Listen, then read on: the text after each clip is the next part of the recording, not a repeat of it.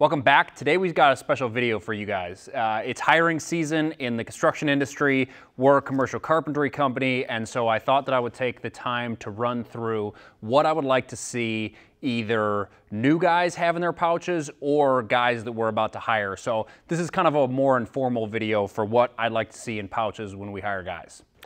So first we'll take a look at the pouches themselves. What I like to see is a utility side, and that's what holds all of your small hand tools, and then a pouch side that holds all of your screws, pins, nails, anything like that. So we'll go ahead and we'll get into the utility pouch.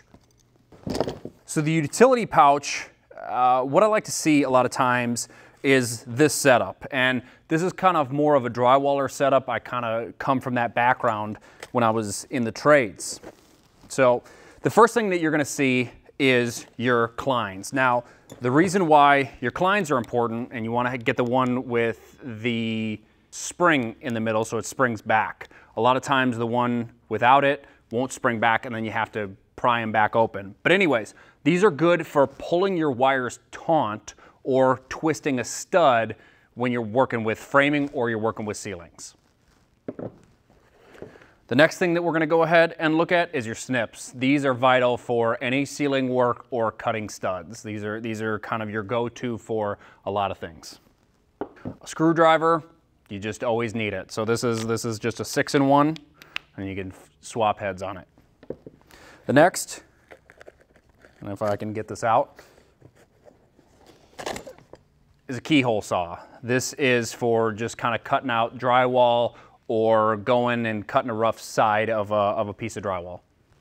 Next is your pencil and a marker. A lot of times, you know, your pencils are for your studs, your markers are more for laying out. So if you get put on a crew where you're just laying out, this is a good thing to have, so you can mark those corners where you're snapping lines. The utility knife. I like to see a more fixed blade. It's just a better cut for me when I'm cutting drywall. Something that I learned from my dad when I was younger. Squeeze clamp. These are for your grid, your drywall grid, any smaller application where you need to just kind of tighten something. One of the first things that we put people on is drywall and acoustical ceiling tile. So these come in real handy when you're stuffing your tile where you're not necessarily lined up, and so you can squeeze your grid, make it stay, and cut your borders down. So it's one of the small utility things that you actually need. The next is a 6-inch clamp. These are really good for framing or drywall framing, that kind of stuff. So these are really utility-wise. A lot of times guys will have 20 of these, so you could kind of borrow some of them, but it'd just be a good thing to have if you showed up on your first day of work or your first couple weeks and grabbed a couple of these. They're really nice to have. So we'll go ahead and take a couple of these off.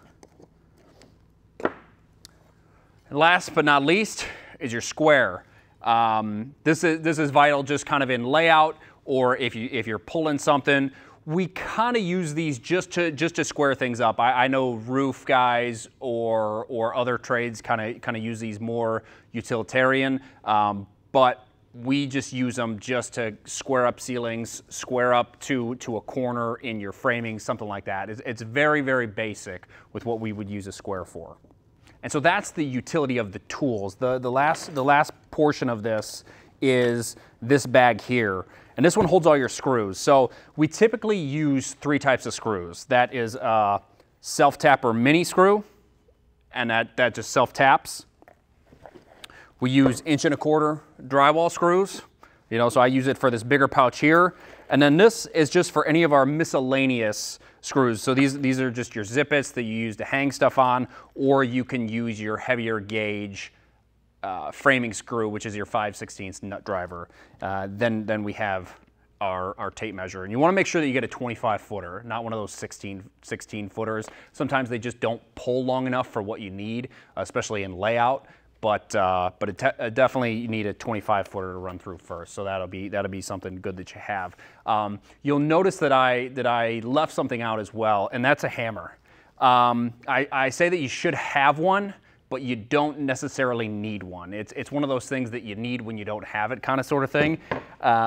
I definitely would say that in my commercial experience of 10 years, I probably pulled my hammer out, and this is no joke, probably 6 to 8 times. It's just not something that we use in the trade, or at least I didn't in my framing, ceiling, drywall career. You might knock a hole in a piece of drywall to get it through a pipe or something like that, but that's about it. Guys, keep in mind, we're talking about commercial carpentry here. We're not talking residential, which is completely different. When we're in the residential sector, I completely understand the high-priced hammers. I understand the cat's paw, the square, the marker, the tape, that kind of stuff. It's a little bit less. And you can have the bags on both sides, where you can have your 6, your 12, your Tico nails, all of these things which don't necessarily fit in one pouch. And then more so you're using the nailers more than anything. So I get that. And so what we're strictly talking about here is the commercial carpentry aspect of this tool belt setup. So that's the kind of stuff that I'd like to see that guys have on them from day one. A lot of times guys will show up and quite honestly, sometimes they don't even have pouches, or it's half put together. They need this, or they borrow this from somebody and then don't return it, and then that guy gets fired, and then that guy gets pissed off because he didn't have this or he didn't have that, and now he's got mine and I need to get it back. Inevitably, it always happens. So what we like to see, or what we're trying to set up, is a video that guys can watch, or a video that people can use to say like, hey, if I'm going into a commercial carpentry company or commercial carpentry division, this is what I want to see, and this is what I think that you should see when you first step onto the job. As always, don't forget to like and subscribe. Any comments, questions, go ahead and hit us below. We'll be happy to answer them for you.